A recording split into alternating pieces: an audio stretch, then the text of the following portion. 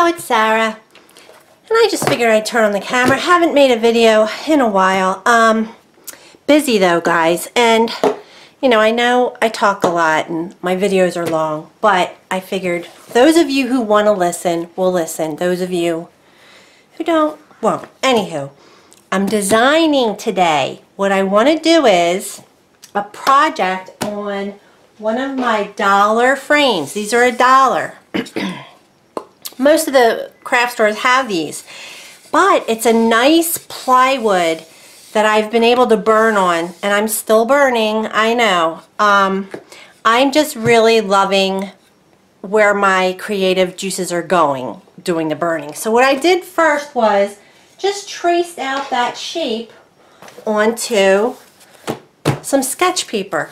And I'm still going to, because of course it will, I've already done frames and I had one idea, but then you go to Pinterest, guys, and the inspiration just goes through the roof. So what I've been burning at the moment, let's do a quick share. Ever since I took the Mandala Madness with Barb Owen, I've been making mandalas, and you can do that on paper, no problem. Like if I were to do a video for you guys on how I make this mandala, like just make the shapes and everything, we could do it on paper. It's just that I want to take it further and make it into something that's a keepsake. You know, paper is just going to go in a book, and I have what are they called? Art journals and stuff like that. Like, yeah, you can put it in your art journal and do it for fun. But these have kind of become something, I wanted to put them in my bedroom, so I'm gonna be picking a few. Each one's my baby, but anyway, and adding color is also part of me, the essence of my spirit. My art spirit wants color. So wood burning is a lot more monochromatic. And where is my box that I did? Anyway, you can do these in just wood burning tones, but when I add color, it becomes my design. So this was one, it all started with this guy, and now I'm making different sizes. So I have a small one of this. Here, this was the original, 10-inch. That was the original. But then this is, I want to say a 12. Let me see. Yes, 12-inch mandala. And I just basically, you know, tweaked it to fit the elements, and I hand drew everything and then painted it up. So I have that in a bigger size. Then I have, this one was a big hit on my Facebook channel. You guys really liked it. I haven't made this in a bigger size yet. But I just started thinking bees and bee skeps. I want to show you, when you're designing, anything can be an inspiration. And I had these little bug stamps. I have a ladybug. Where's the other one? Anyway.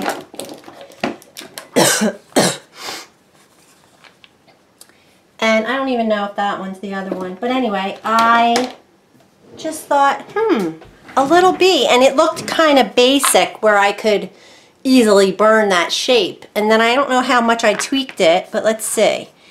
I started with that shape, and I really didn't tweak it much. It's basically that shape. So I stamped it onto tracing paper and then fit it into this design and painted it, and then that one came to be. So I'm in love. I'm sticking with the yin yang too. That may be like a signature for me. I'll probably have, because I want to add elements of black and white to my designs as well, because that's about contrast. So when you're designing, we did this in art journaling a lot. Like when you take a class with art journaling, it's the element of threes. Like usually you want to have on a page, you want to have 3. Your eye just likes that. There are certain things that when you're creating art that are kind of rules of thumb. But the black and white, having contrast, is a big one, and I actually really like the black and white checks. That once I do the yin yang in black and white, then I add the checks. So I'll show you another one of those I added over here. So on this one, the one I had shown you earlier, I have this in a smaller version with the butterflies, but then I did that in a bigger version as well, the 12-inch. And it's not exact, like you can tell this, I guess, I don't know what this would be called. This round is a lot thinner this way. These are much wider, but it's the same basic idea, same basic design. I think my butterflies are the same size on both of these. 1, 2, 3, 4, 5. Yeah, there's 5. So I think that circle is the same size. But I have the black and white checks again, the black and white here, and I just threw green out there because I like to, again, repeat the colors too. So if I use a color here, like the orange and yellow, I want to bring it out. The blue. So it just kind of helps the piece flow. So this is a big one of that. Absolutely love. I'm in love with these. I can't help it, you guys. Like, I'm addicted. This is my latest piece. And this is kind of a mixture of the... I love doing these the night sky. That kind of evolved, but I love doing that. And what else? The other thing was on the bee-skep one, these little heart flowers. I've done them quite a bit, the heart flowers. They have different petals, different leaves. Like this is the same, it's a heart flower, see? But it has different leaves. So this one has a little bit, because it fit better that way. You know, I just moved up the petals. But this is where I would be putting a bee-skep. This shape is where I put the bee-skeps, and then I fit the flower in between, but it couldn't fit. So anyway, this one just became petals. The heart flower has petals, and then I did, like, I guess it's a tree of life. But I did this one first. Here, this is the same exact design, but when I painted it, I put blue here, and then I tried to dull down the blue with white on top of it, and it just got away from me. I didn't like this as much, although today it really wasn't bothering me as much. I added a lot more white dots too. I have white dots here, white dots, so, and white dot, yeah. So, and then I also changed the dragonflies because I found my Lemure paints. These are metallic, light body metallic acrylics, and I think they're for fabric actually. Yeah. Anyway, these colors just really spoke to me when it came to the dragonfly. So and then I saw this teal and I wanted to use it, so I ended up putting him on there too. So I'll show you the difference. This was the first design, and I changed my, I guess it's a sunflower. It's just a yellow flower. This is all whimsy, guys. It's not, so I did my dragonflies with the metallics, but then on this one, I added the blue to the tips of the wings, and I just love it so much. And I left the inside plain and just put a little bit of the purple metallic on the Tree of Life section there, and I just like this one a lot better. But dragonflies are one of my favorite critters. I just really enjoy them. One landed on my finger one time. I have a picture of me in the pool. I just really love dragonflies, but all bugs are kind of special. I like bugs. I love little things. So ladybugs are coming soon as well. But for today, I wanted to just step away from the mandalas. Not that I have grown tired yet. I still am really enjoying these. So these are my two latest. So I have dragonfly, bees. I need to repeat this one in a bigger version, in this size. And the butterflies. I love this one too. The colors are just amazing. That's really what attracts me to things sometimes, is the color. So, all right, so that's been what I've been up to. This is another one, and it's actually just an evolution of all of these designs. So I haven't gone back to this part lately, but I love the way these flowers are on the edge, but I didn't need this line. I probably already burned this line and then I filled in with the flower, but I didn't need it because the outside of this could just have been the petals. So that bothers me about this one. Here, this is where I first created those heart flowers with the petals being the arch of this. You know, and I couldn't decide between the flower and the sun, and then I changed the sun design. So this one's kind of, and then I put the yin-yangs out here instead of in the center. So it's a different, you know, vibe, but I feel like I've tweaked this to be more what I go for in my designs. But for today, like I said, I want to work on something that's going to, hey buddy, that's going to go on that frame, and I found this book. This has been in my stash. I don't know. Let's see if it has a when it was written type thing. What's it called? The copyright? 2001. So 19 years ago, possibly. And it is for glass painting with that like design studio like plastic paint. And but what I'm looking at is the patterns. And I came across butterflies because I was going to draw them. But now what I'm thinking of doing, and there's a lot more than one way to skin a cat, you guys. So bear with me. I am truly loving creating my own designs, but I don't always have to. By combining someone else's artwork on here, these patterns, right? So basically, oh, that didn't come out.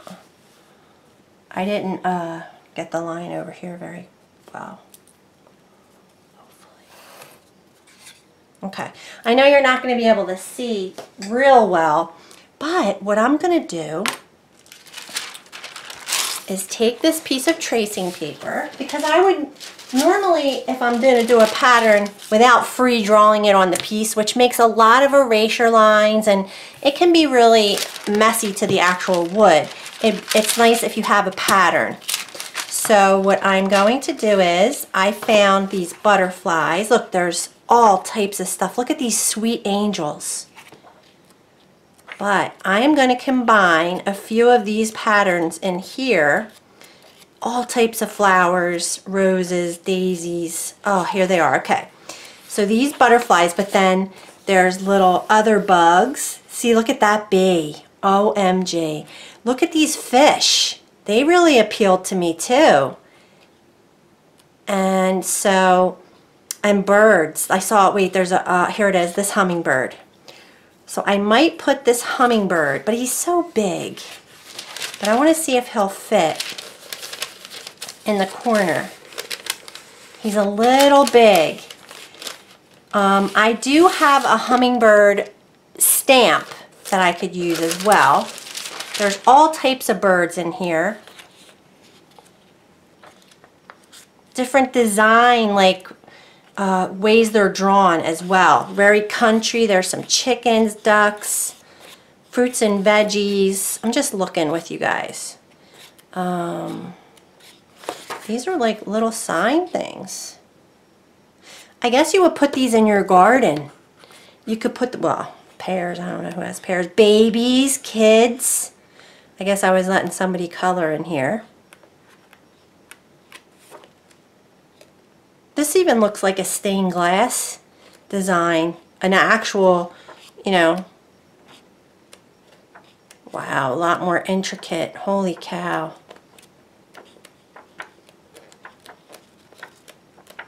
That's cute, little sunshine.